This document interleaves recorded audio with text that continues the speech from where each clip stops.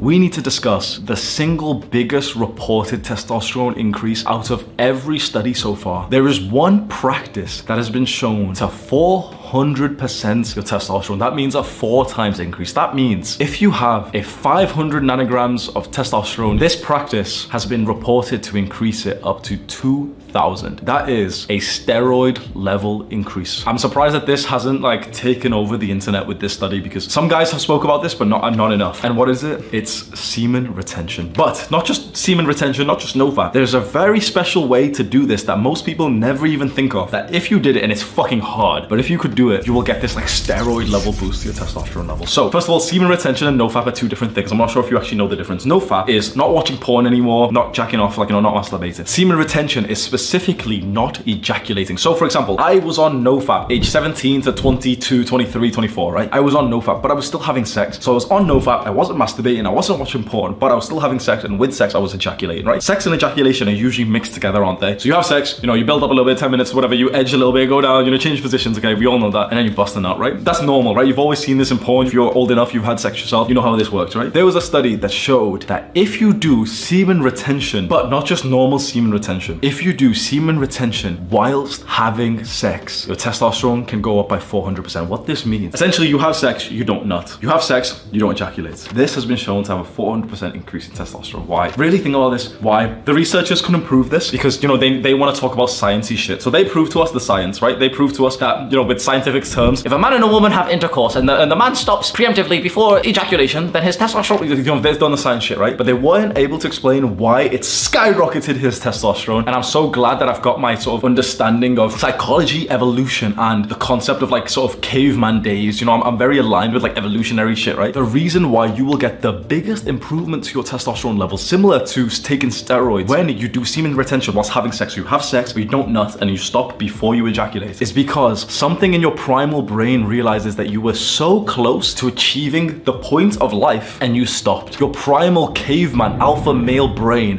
gets turned on and starts to think, fuck, everything of our lives was to get us to this moment, to ejaculate, to reproduce. That's the whole point. That is the mission of a species. Why did we stop when we were literally right there? Maybe there's enemies. Maybe it's not safe. There's got to be a reason why our brain's thinking this. So let's pump him full of testosterone. Let's make him 4 times as strong, 4 times as masculine. That is the single greatest reported increase of testosterone ever. And almost no one's talking about this.